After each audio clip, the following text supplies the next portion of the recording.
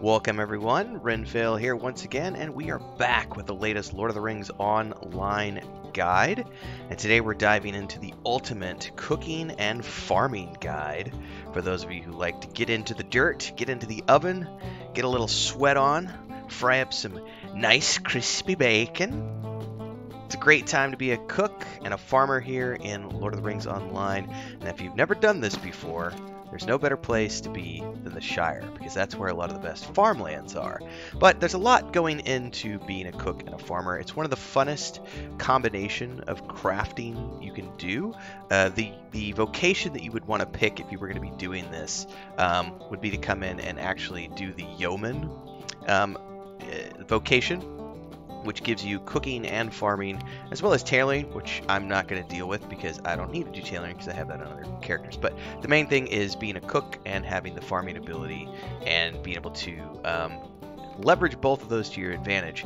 And of course, within the Shire, we have access to the superior oven here, which is going to be important as we get into the later recipes, which we'll talk about in today's episode. But in the meantime, we got to get to the intro, and we actually got to talk about farming and crafting and a whole bunch of other stuff. But before we do, this is the part of the video where I say, hey, if you like this kind of stuff, make sure to like, subscribe, and hit the bell icon so you never miss an update as I continue to do guides for Lord of the Rings Online, Star Wars: The Old Republic, all the other RPGs, MMORPGs, tabletop games, and things that we play here in the channel. And also don't forget to check out the other playlists, because we do films, TV shows, books, all sorts of other reviews, plus all the stuff I ramble about from time to time. And support if you can. I do get to do this full-time thanks to the support of the community. I'm a little over a year as of this recording, full-time since February of 2022. Thanks to the support of all of our amazing community members. There's memberships here on the channel. You could do a super chat on premieres like this or the live streams, and then after this video has been uploaded, you could do super thanks. Plus, you could do super thanks on any of the YouTube shorts that you see. There's some pre-programmed amounts that you can just pick from down below that YouTube has pre-programmed in, or you can choose your own. Plug in your own amounts. Plus, we have a Patreon page if you want to get involved with our fantasy book series, tabletop game, a point-and-click game. That's what I work on with my wife and my brother. In the meantime, I will shut up. Links to our Discord are down below. Let's get into the actual cooking and farming part of the video. Now, what is a cook in Lord of the Rings Online? Well, a cook is someone who can make all sorts of fun recipes for player characters in the game.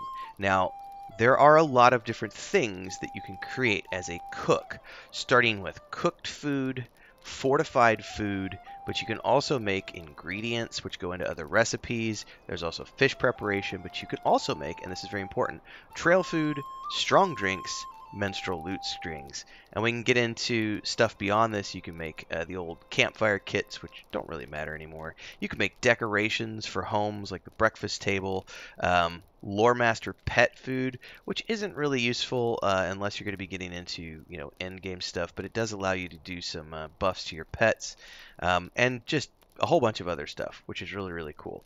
You can get into guild recipes too, which we don't have to talk about for now. And there's also the Matham Society recipes, which are faction-based recipes. Anyway, there's a whole bunch of stuff, to put it shortly. So let's talk about, first and foremost, cooked food.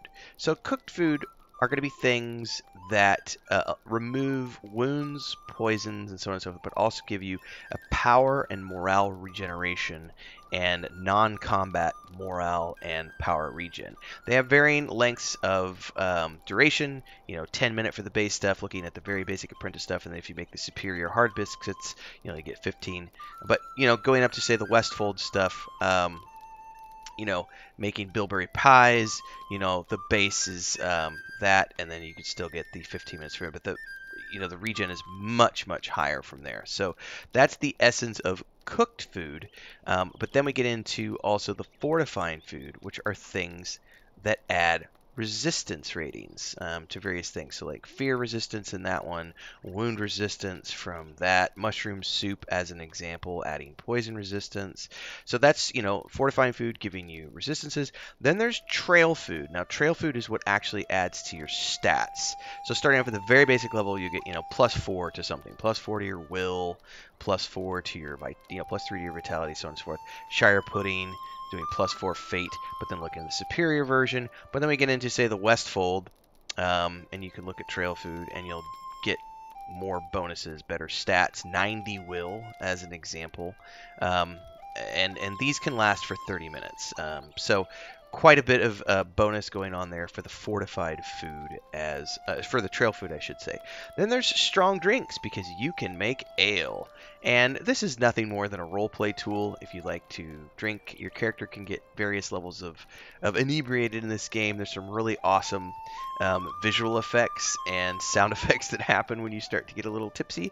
And there are various levels of being tipsy in this game, to the point where you can actually get so tipsy that you end up waking up in a strange place without your pants. You literally get teleported. It's pretty awesome. But yeah, Lore Master pet foods we already talked about. There's also getting into beverages. You can make teas and coffees, which in this case coffee gives you an out-of-combat run speed. The smooth flavor of this brew goes well with the second meal of the morning. So that's a great way to add additional just little roleplay elements to the game that also have some stat bonuses. So that in an essence, are the things that you can make as a cook. The menstrual loot strings are a nice little touch as well. These are little buff things that you can give for your menstrual. So this gives a -5 healing threat as an example. This is a -7 healing threat. So I mean, you can look through here, and you know, Lore Master food, as I mentioned. Different types of foods give different types of buffs, so you can just take a look at those and choose if you were going to make those for your friends. Having played a cook for quite some time now, I've never found, like, if you're going to be selling this on the broker, really people are mostly interested in the cooked food, fortified food, mostly the trail food.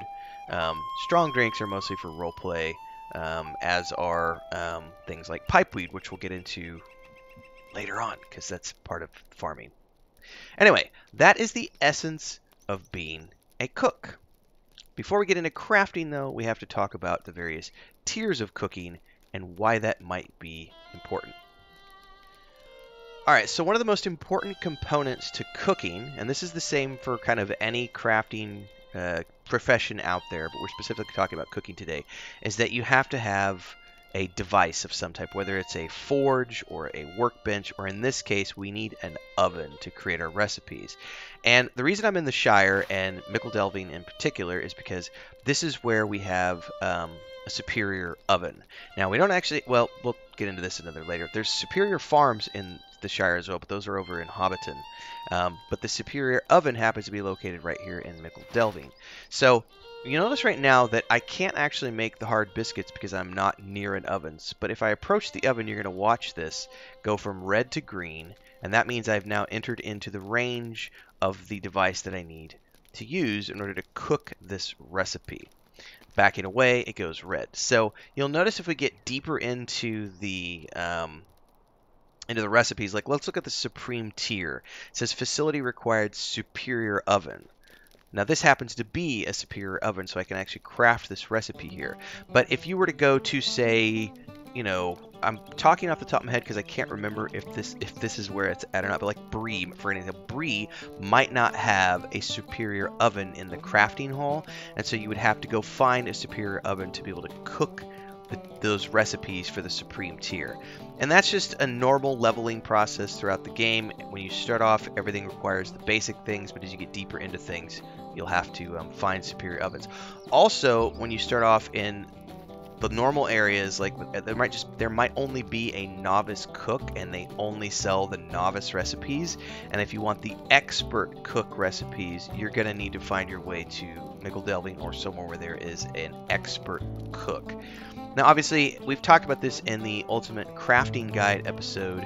You can buy your recipes off of the NPCs here, or you can go straight into the LOTRO store and just buy the recipes with LOTRO points. But if you're doing it the old school way and you actually want to buy them for coin, you would need to make your way to Mickle Delving as an example, and find Jewel Underhill as an example and buy your recipes from her. So very important to understand that when you're working with the ovens, you have to find a superior oven. The other thing to pay attention to is in terms of recipes. Some of the recipes are going to rely upon simple things that you can buy from the cook. So chicken eggs, as an example. If I'm not mistaken, I could buy chicken eggs straight from her. And we could drop down the filter here and go straight to just crafting ingredients and go through. So bag of salt, chicken eggs, these are things that we can buy straight from her. Cut of mutton, cut of beef, bottles of water. These are things we can buy from them. Other things have to be created. So as an example, blackberry pie filling requires bunches of blackberries and drops of honey. And you'll notice when you hover over these, one of these will say, this ingredient is sold by suppliers and profession vendors. So if we look over on the right hand side of the shop, we actually see drop of honey, drop of fine clover honey, drop of wildflower honey. Those are the various tiers of honey that the vendor sells for us. But the bunches of blackberries we can only get from farming or from harvesting them in the wild. It's much superior to farm them yourself, which is why the Yeoman vocation is the best vocation if you're going to be comboing the crafting and farming, because you'll be able to make all of the ingredients that you're going to need to be able to make all of these recipes as a cook. Now, it gets way more complex depending on what you're going to be creating, and especially as you get deeper into the recipes, we'll start to see things that require multiple things.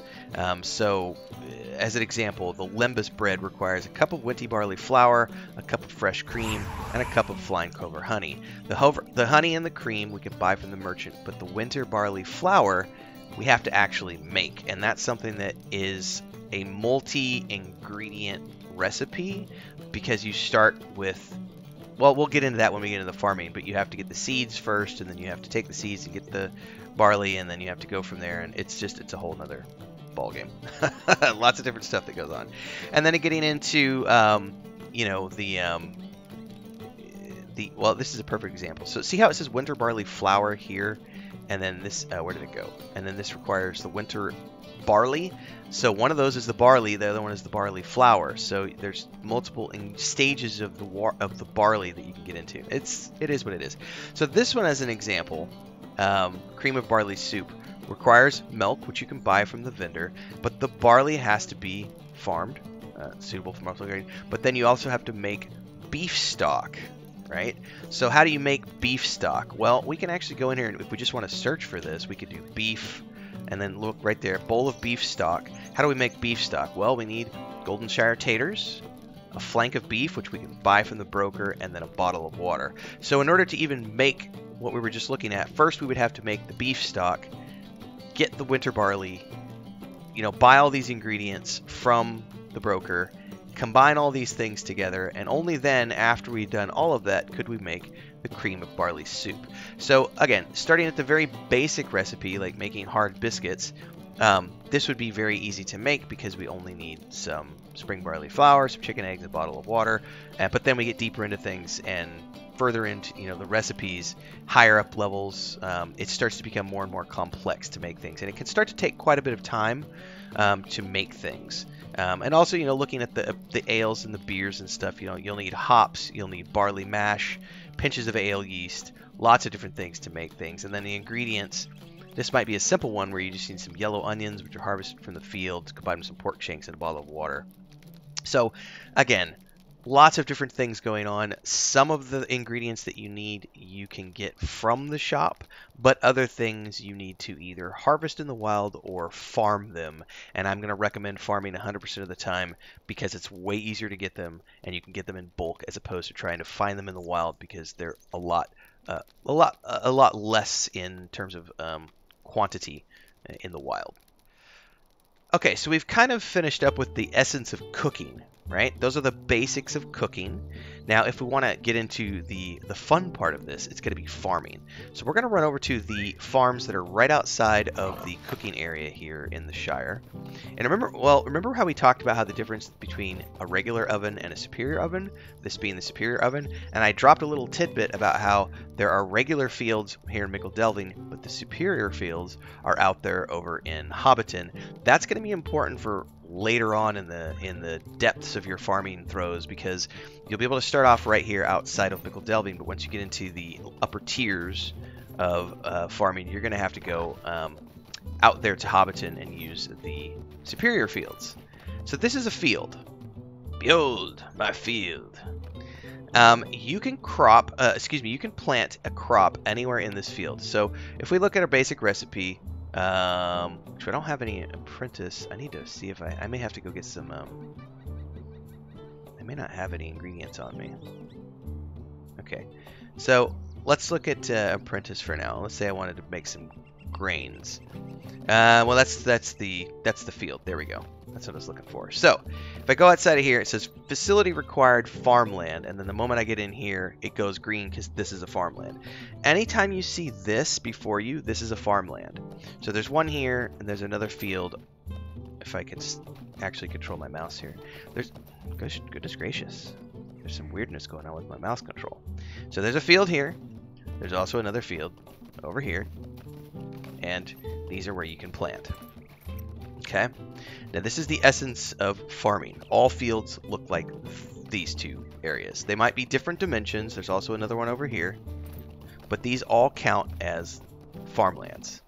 And so this is where you grow your crops.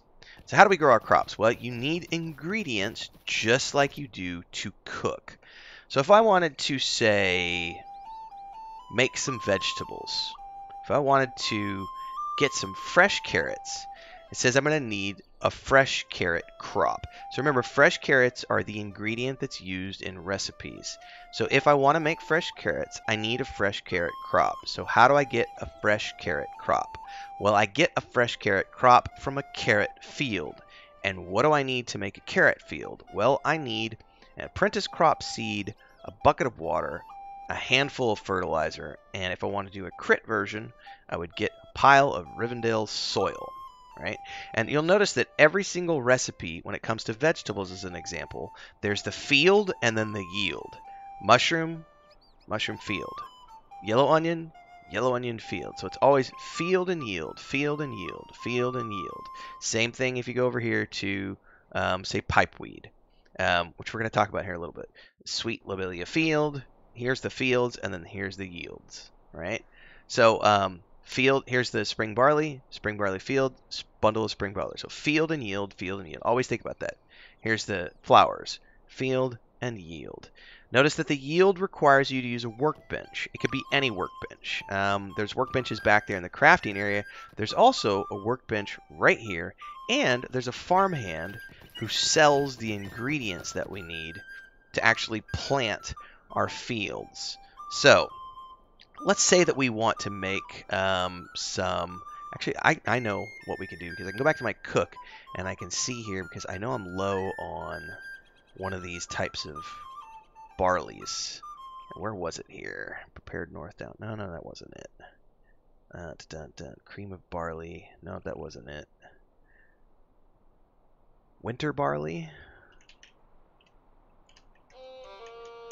Winter barley. I may be low on winter barley. Oh no, I have tons of winter barley. I just haven't produced it yet. So let's just start with the basic recipe here, and give you guys an idea of what we can do.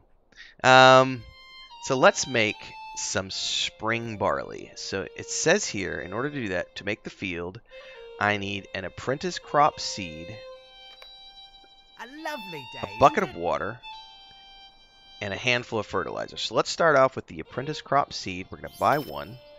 And then we're going to get a bucket of water, which is going to be somewhere. Let's just look at ingredients here. Bucket of water. And then we need a handful of fertilizer. Right there. Those are the core ingredients that we would need. Now, if we want to, we can add a pile of Rivendell soil to get the crit version. And I would like to do so. So we're going to go down here and we're going to look for pile of Rivendell soil. Which, does he sell it here? Right there. Pile of Rivendell soil. Okay. So now that I've got the core ingredients to what I need to make, we're going to come back over here to the field. I'm going to get off my little pig mount here. And we're going to go ahead and make sure that we click this to make the crit version of the recipe. The crit version of the recipe is going to give us a well-tended spring barley field, which is going to give us a better yield than the normal version. Now remember, you can only do the crit version of a recipe if you have mastered the tier that you're in. And if you haven't watched the Ultimate Crafting Guide episode, I would highly urge you to go watch my Ultimate Crafting Guide episode to understand how to level through the various tiers, because we're not really going to talk about it here. Notice that Eastman I haven't mastered yet, so I'm still working on the mastery. But if you have mastered the tier, as is the case here, you can use the crit recipes to get a better yield. So we're going to go ahead and click that, and we're going to go ahead and click make. And you're going to notice here, we're going to scroll down on here, and we're going to watch him. He's going to throw seed down, and he's going to make a little patch. He's going to chuck the seed down. And boom, we have a well-tended spring barley field. Now from here, this operates just like a harvestable. A matter of fact, if I turn on the track crops, you'll notice that up on my mini-map, I'm actually tracking the well-tended spring barley field. So I can actually track that as a harvestable. Then you simply right-click it, and he will harvest that. And he will now have in his inventory 12 fair spring barley crop. So he just harvested 12 fair spring barley crops. Then we can come back to the workbench, and we can right-click on the workbench, or in this case, just boom, we already have it open. We can click on the bundle of spring barley, and we can choose to make. Now I could just make one, or I could make all of these. But if this is the case, let's go ahead and just make one for now, so you understand what I'm doing here. We have the spring barley crops, and then boom, I have made 4 bundles of spring barley, which went down here because I already have a stack of those. And then if I wanted to make the whole bundle, if I wanted to make all of these, I would just click make all, and he would proceed to make all that he has available at his disposal. And he would go from there. All right, so that's the essence of working in a field. However, there's also a little trick I can show you to speed up the process if you want to get the most out of your time. So what am I talking about here? Well, here's a little trick that you can do. So let's go ahead and go back to the spring barley field. Now, here's the most important thing. You notice earlier, before I buy the ingredients, when I sowed my seeds, it created a patch, which I could then harvest. Those patches have a limited time that they are available to be harvested. So if you don't harvest it, they go away. So you essentially will waste your seeds. But you can get a certain amount of them done before they respawn, and this is a tip that a lot of people will use to speed up this process. So I'm going to buy, because you can do 4 at any given time. You can sow 4 fields and harvest 4 fields before they disappear. So here's how you would do that. You would buy 4 apprentice spring seeds, crop seeds, 4 buckets of water. Let's go back in the crafting ingredients. 4 handfuls of fertilizer. And then 4 piles of Rivendell soil. Okay. Now we're going to go back over to the field. And the key here is that you can't plant them on top of each other. They have to be planted slightly away from each other. So the way that I do this is I'm going to click make all, sow the first field, turn a little bit, sow the second field, turn a little bit, sow the third field, turn a little bit, sow the fourth field, turn a little bit, so, and harvest. So I'm going to click make all. You'll see what I'm doing here in a second. So sow the first one, move a little bit. Do the next one, move a little bit. Do the next one, boom. We've got 4 fields, and then we just right-click, right-click, right-click, and finally right-click. And that is, in essence, the quick way to go around getting a huge chunk of crop at your disposal, because we now have a whole bunch of bundles of spring barley to get into. So that's a trick for those of you who want to really speed up the farming process to get the most out of your yields. And then you just take all that back to the workbench and proceed to go from there. Now, no hobbit worth their salt is going to become a farmer without eventually making pipeweed. Pipeweed is purely a role-play component in Lord of the Rings Online. If you've never done pipeweed in this game, different types of pipeweed have different smoke animations. So like if you watch the films by Peter Jackson and you see Gandalf and Bilbo, you know, so on and so forth, blowing like ships and little birds and things of that nature. That's what pipeweed is in this game. Anytime, I mean, you could smoke a regular pipe. If I remember correctly, it's just smoke. You'll pull out a pipe and you'll just start to smoke, and it's just basic smoke. You'll notice it right there, just some basic smoke effect. But if you have pipeweed, you get some cool smoke animations, and there are a lot of different pipeweeds in the game. Some of the pipeweeds you can only get through quests.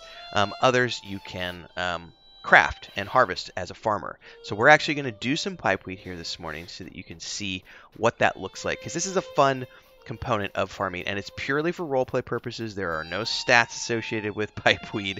It's just something that's fun to do.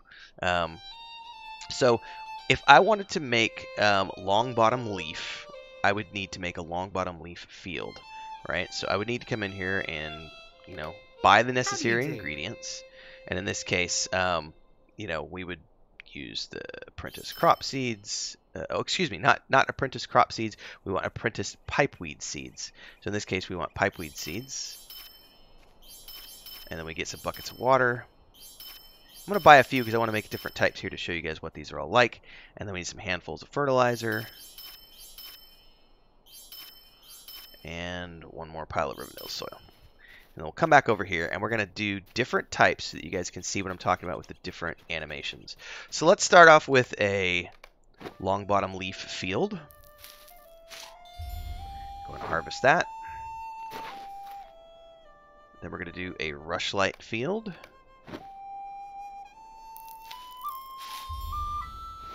Harvest that. Then we'll do a south lynch field. Harvest that. And a sweet lobelia field. We will then harvest that. Then we're going to go back to the workbench, like so. And then we're going to say, I want to make a pouch of long bottom leaf.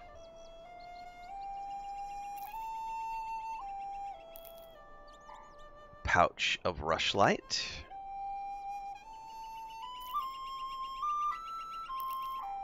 Pouch of south lynch. And a pouch of sweet lobelia.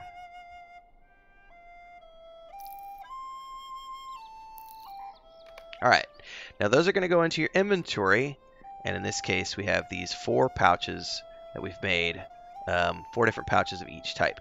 Now I need to get a little, let's see if I can do this from this angle so that you guys can see the character animations. So, we're going to try the long bottom leaf, and we're looking for the smoke effect is what we're looking at, the VFX from the smoke. So he starts smoking, and it doesn't matter, you know, we're kind of blocking his face, but we're mostly looking for the animation that comes afterwards. Finish smoking, and that is 1 smoke ring is what we got out of that. That was the long bottom leaf. So now let's try the rushlight. What does the rushlight look like?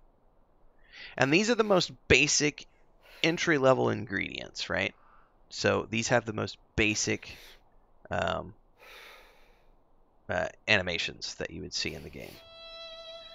And this one has also 1 smoke ring. What about south lynch?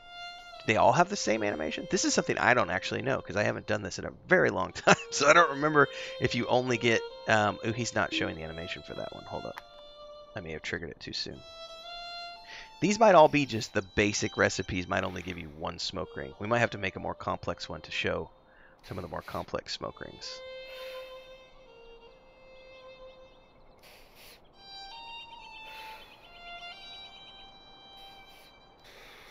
Oh, that one was just a big puff of smoke. So that was the south lynch. Now let's try the sweet lobelia. Oh, that one had 2. So that was the sweet lobelia. So you can see we saw a little bit of a variation. We had 2 that just did a single. The third one was just a big puff of smoke. And then that one had 2 smoke rings. That, in essence, is pipeweed. Now, again, the deeper you get in, the more complex the pipeweed you make, the cooler the animations can be. Let me see if I can make. I haven't done this in a long time. Let's take a look at some of the west. I might not have Westfold. Hold up a second. I actually need to look at what I have access to. Supreme pipeweed, which have some really crazy names. Oh, I wonder if I can buy it or if I have to go up to the. I might not be able to do it here. I might have to go up to. Yeah, he's not going to sell it here. We may have to go up to the other guy. So with that being said, this might be the perfect opportunity for us to run up to the Superior Farms and take a look at what he sells up there. So without further ado, we're going to take a ride out to Hobbiton and take a look at the Superior Farms over there. Alright, to get to the Superior Farms, you just head north out of Hobbiton, past the Bywater Bridge and the Water Wheel. Go up the hill slightly here, and you're going to see them on the mini-map up to my right already. And we would just, boop, tuck in here, and voila, we have the first of the Superior Farms. Now we could talk to the expert farmhand here and see what he has available for us. Alright, what do you got for me, sir? Look at your ingredients, and let's look what he has in terms of... He won't have the crazy stuff here, but let's look and see if we can get Wizard's Fire. What does this one need? Wizard's Fire seed. What seeds does he have? Ah, I can make an Old Toby field. Okay, let's make some Old Toby since I already have that at my disposal. So let's go ahead and make some Old Toby. That's a recognizable name that most people will remember. Old Toby. Let's go ahead and harvest that down. There's a workbench over here.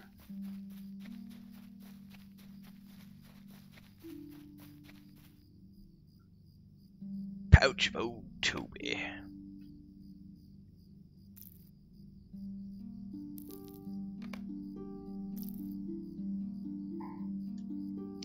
And now we could have a puff of the Old Toby. And let's see what the animation is for the Old Toby.